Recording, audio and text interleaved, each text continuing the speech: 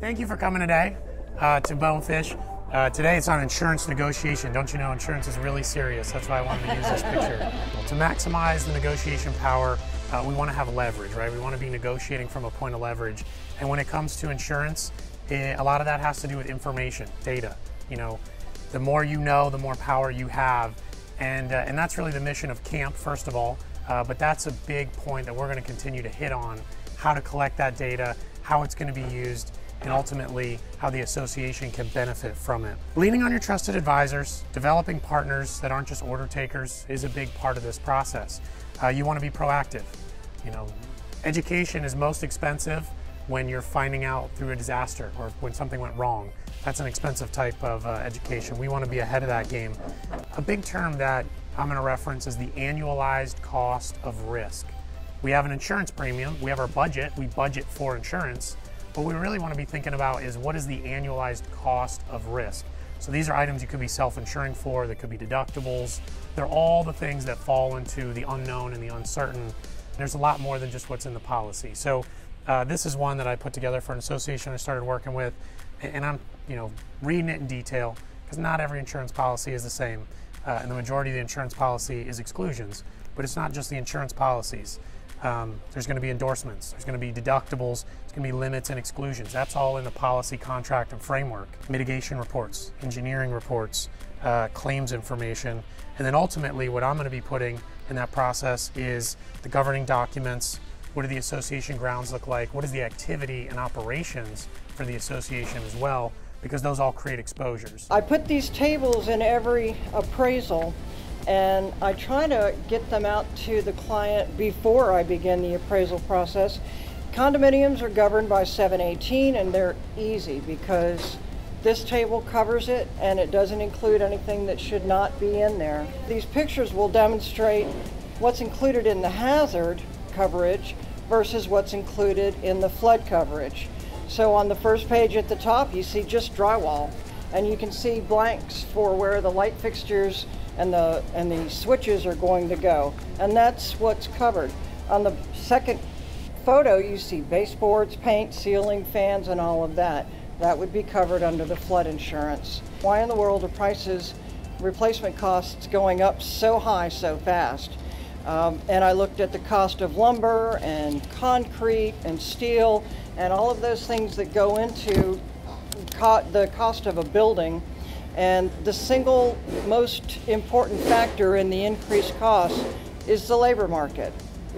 And that has a lot to do with the storms that we just went through, and there's that supply and demand. I get on the phone with my contractors. In fact, in one case, it was the one that built this particular building, and I said, "Really?"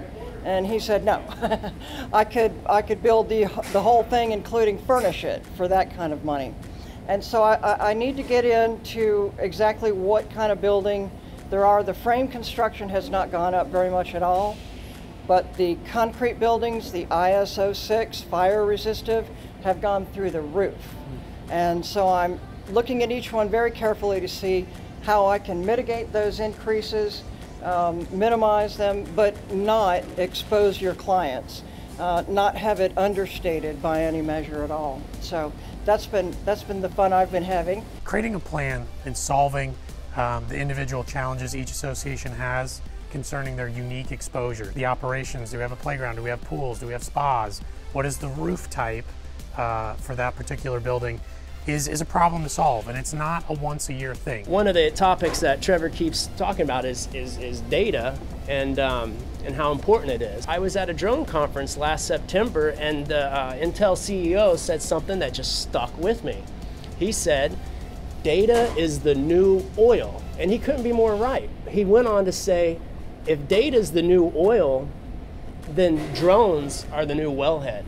And it's really true, because John, one of my colleagues, and I were working with the Marine Resources Council, and what they need is data to find out the temperature changes in the water, what's causing those algae blooms. It's gotten to the point to where a $500 drone and the right software and the education how to do it, you can map those buildings. You can build 3D models with those buildings. So the cost, it's really not cost prohibitive anymore. Our infrared sensors will allow you to find water leaks and penetration through the roof membrane. Roofing contractors, obviously the manufacturers, whether you're putting on a coating, a TPO, a mod bit, they offer warranties. So we're finding a lot of roofing contractors, especially ones that are doing coatings, if you can go out and find out that your roof's dry, you're a candidate for a coating, and now you can extend your roof out for another 10, 15, 20-year warranty. So we find that a lot of roofing contractors are doing this to cover their butts, to say, hey, we did an IR scan, verified that this was dry, and we're ready to for you guys to issue the warranty for that coating we're going to put on, and then the manufacturer most likely will do it. But it's a great way to do non-destructive testing as well. So you're not up on your roof punching and doing cores to try to find the leak, which in the end could maybe actually cause more leaks. So it's a non-destructive way, and it allows you to have valuable information that you can submit with your claims and with anything that I guess you're going to hand off to appraisers or insurance companies. Well, thank you. I appreciate it. I hope the food was good.